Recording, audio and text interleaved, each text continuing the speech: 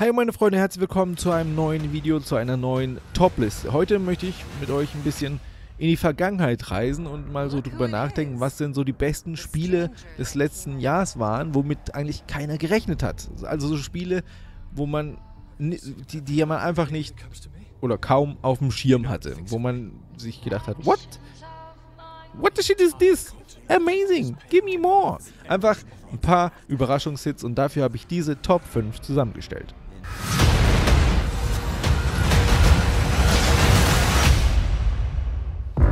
Look who it is. The stranger that came out of nowhere. The Outer Worlds. Die Entwickler von Obsidian gelten als Experten für intelligente Rollenspiele mit geschliffenen Charakteren und interessanten Verzweigungen in Dialogen und Story. Ihr neues Spiel, The Outer Worlds, sieht aus wie eine Mischung aus Fallout und Borderlands und brilliert geradezu in den Disziplinen, in denen der Entwickler seine Stärken hat. Allenfalls beim großen Handlungsbogen und dem Kampfsystem schwächelt der Titel ein bisschen. Wer aber ein originelles Rollenspiel mit umfangreichen Questlines, großer spielerischer Freiheit und exzellenten Dialogen sucht, wird mit The Outer Worlds auf jeden Fall glücklich werden.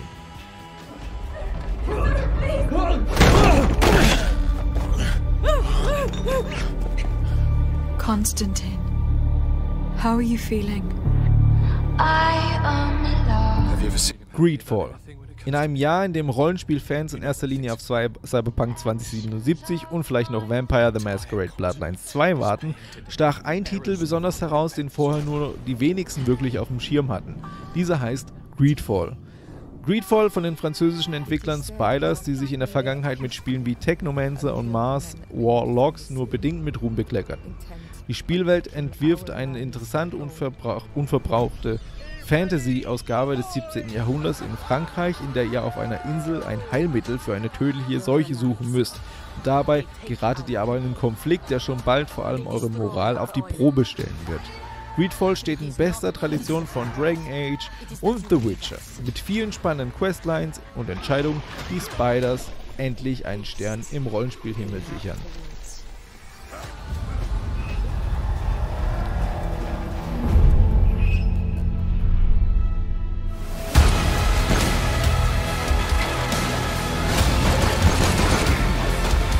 Remnant from the Ashes.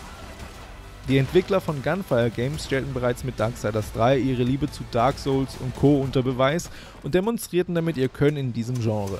Mit Remnant from the Ashes vermischen sie auf innovative Weise das Spielprinzip von Dark Souls mit einem 4-Spieler-Koop-Modus und massiven actiongeladenen Schießereien. Diese Formel macht so unfassbar süchtig, dass wir sicherlich noch weit bis ins nächste Jahr, also in dieses Jahr und ins kommende Jahr vielleicht auch noch Freude an Remnant haben werden. Ich will dir von einem Traum erzählen, den ich letzte Nacht hatte. In meinem Traum hatte sich das Zischen aus diesem Gefängnis befreit. Control. Zu Zeiten von Max Payne und Alan Wake gehörten die Entwickler von Remedy mal zu den ganz Großen im Geschäft, doch ihr neues Spiel Control beim eher kleinen Publisher 505 Games entwickelt wurde, ging mehr oder weniger bei Titeln wie Borderlands und Ghost Recon Breakpoint, was doch schon eher fettere Spiele waren, etwas unter.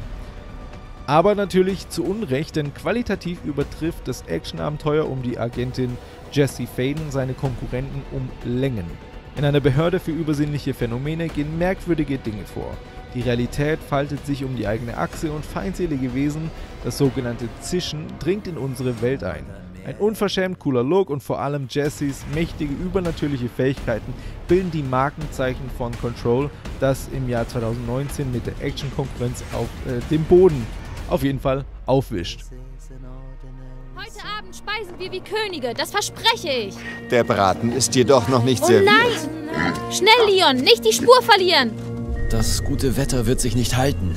Wir haben Glück, in diesem Haus untergekommen zu sein. Mutter? A Plague Tale Innocence.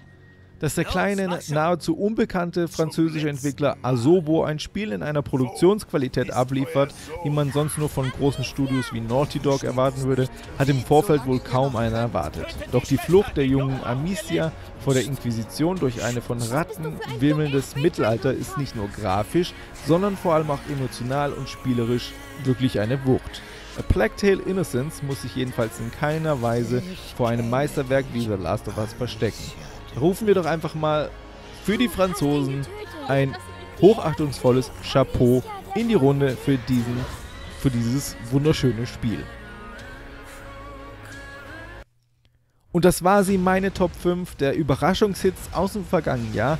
Sagt mir doch mal, was eure Spiele waren, die rauskamen im vergangenen Jahr oder ihr vielleicht auch jetzt gerade aktuell oder vor 3 Jahren, mit denen ihr absolut nicht gerechnet hättet, wo ihr dachtet, what the fuck, geil,